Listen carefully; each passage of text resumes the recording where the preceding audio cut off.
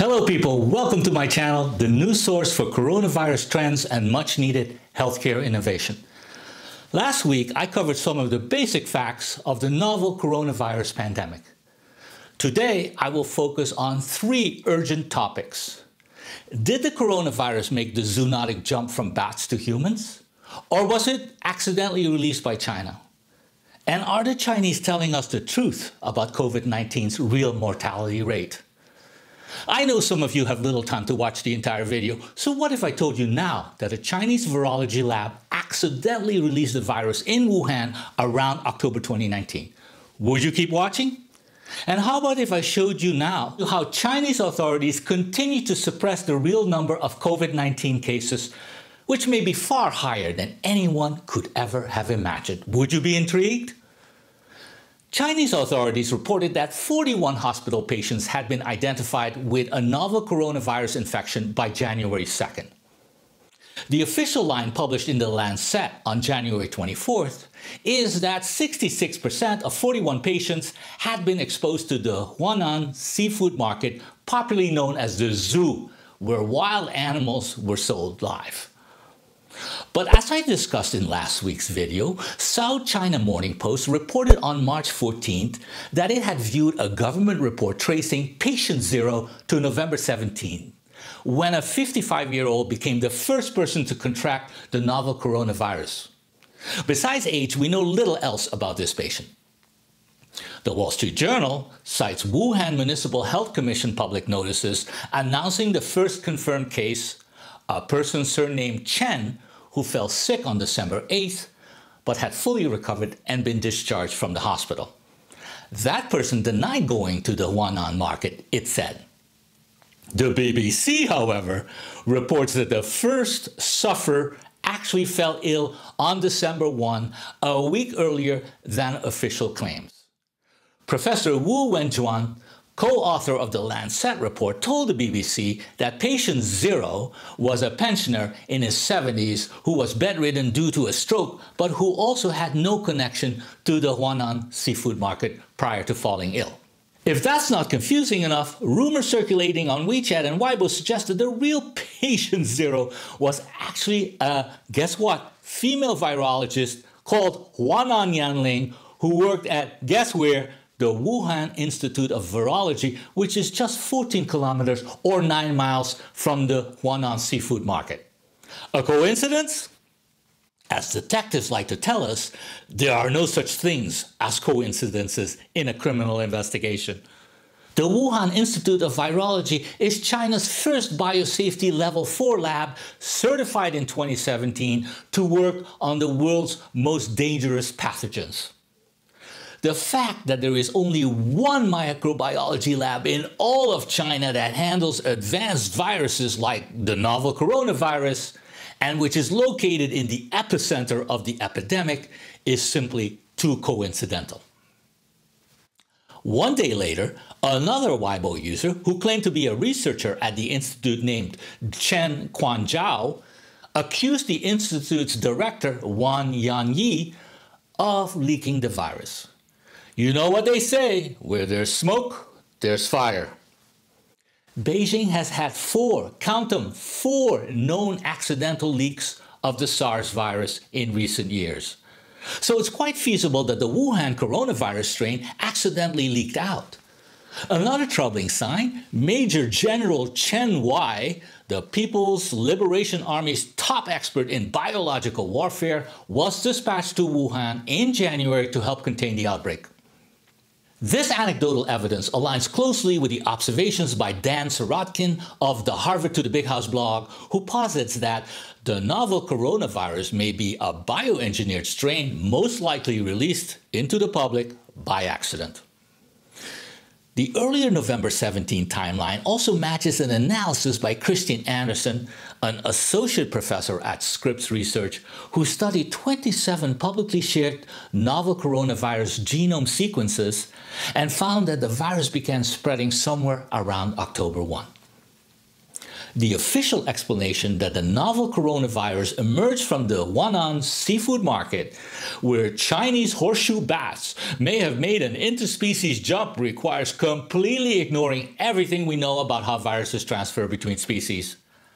For one, when viruses jump, they're not immediately virulent enough to cause people to collapse on the street. Why kill your host right away? Then there's the muddy connection. The first 3 known cases on December 1 and 2 were not linked to the market. Neither were 11 of the 41 cases covered in the Lancet study.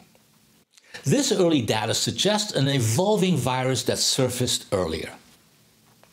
The fact that the novel coronavirus emerged in close proximity to the only BSL-4 virology lab in China, which was coincidentally staffed with 2 Chinese scientists who had previously worked at a US lab that bioengineered an incredibly virulent strain of bat coronavirus, makes the accidental release of a bioengineered strain highly probable. Think about it. There was no trace of the novel coronavirus before November 2019. Zoonotic jumps don't just magically happen. Certainly not a virus that is so incredibly adapted to humans that it is able to infect its victims undetected, spread undetected, then kill after more than enough time has passed to find multiple new hosts. But what makes an accidental release all the more likely and really troubling is the underreporting of coronavirus cases. The communist government has aggressively clamped down on news media and the internet, raising many questions. The Chinese regime originally claimed that there had been no new coronavirus infections since March 18th. Yet on March 20th, Cindy Wei posted this picture on Facebook commenting, "New cases in Jiazhun, Lishuakang city in Wuhan."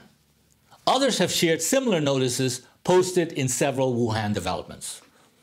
Epoch Times reviewed internal government documents that reported 91 newly diagnosed patients in Wuhan on March 14th, while China's National Health Commission only reported 19 cases on the same day.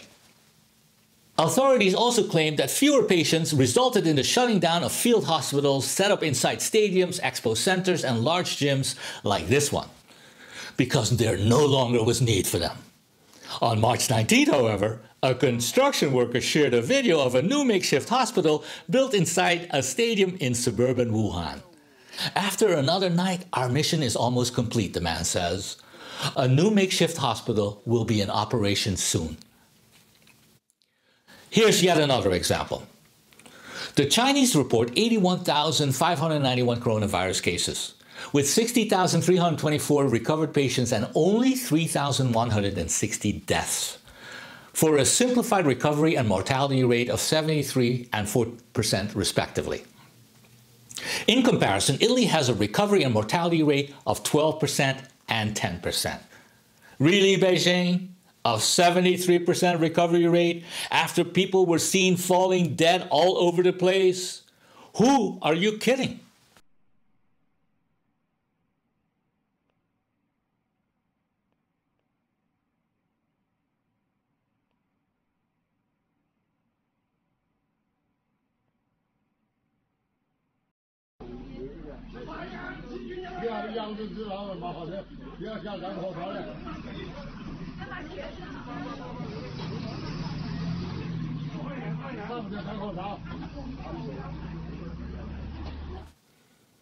Our willing suspension of disbelief was shocked, however, by the latest figures from China Mobile.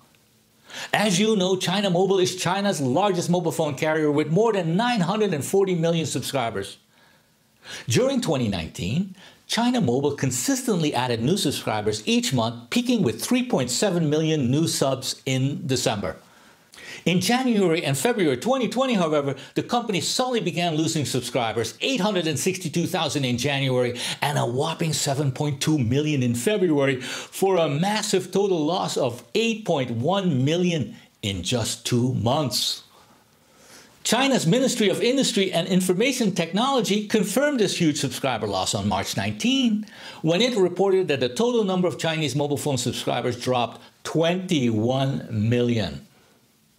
There simply is no plausible way to explain this massive decline, especially since the Chinese government tracks phone use. Since 2010, China has required all users to register their phones with a real ID. And on December 1, phone users also had to confirm their identity with a facial scan, so a theoretical variance due to a widespread identity scam can be ruled out.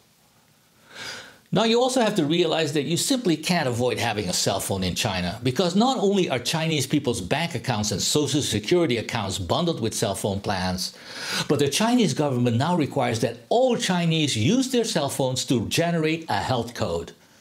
Only Chinese with a green health code are allowed to move around in China. Now you know why it's impossible for someone to cancel their cell phone in China. And that means that some 21 million users have disappeared in just 2 months, a number corroborated by China Mobile's data, which is a publicly traded company that has to comply with investor disclosure. Even if most of these phone users disappeared due to extenuating circumstances, and say only 10% died due to the coronavirus, that means that more than 2 million people died in China, not 3,000. To fight online disinformation, I have provided links to support all the data cited above in the description below. If you like my crusade to uncover the truth, please subscribe to my channel and hit the bell to be notified of each new video. I hope you people have a great day. See you in the next video. Thanks for watching, China Freedom Fighters.